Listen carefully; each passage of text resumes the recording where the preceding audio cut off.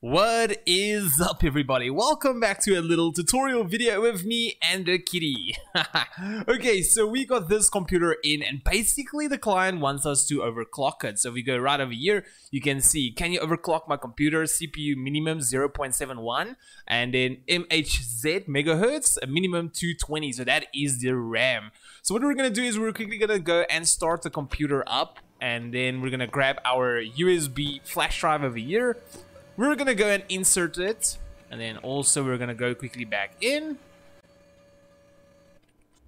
Perfecto, so here is the flash disk. So as you guys go down over here, you can see the third option is overclocker. We're gonna open it. So he asked the CPU to be 0.71, and he asked the megahertz to be 220.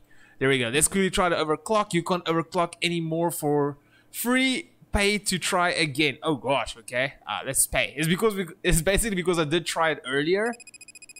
Let's quickly have a look.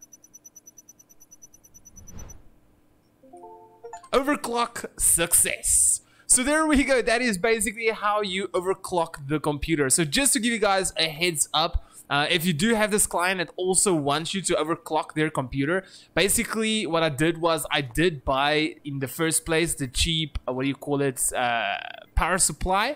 So I bought the $180 power supply. It didn't work, so I went over to the $300 power supply. So looks like when you try to overclock your first time, it's free. The second time you paid $20. So I don't know if it will work if you're trying to overclock it twice with this power supply, but after I put the $300 power supply in, it worked. Anyway guys, there we go. I do hope that this little tutorial video helped everyone out. If it did, please make sure to drop a big like and subscribe, and I'll see all of you legends in my next video. But for now, peace out.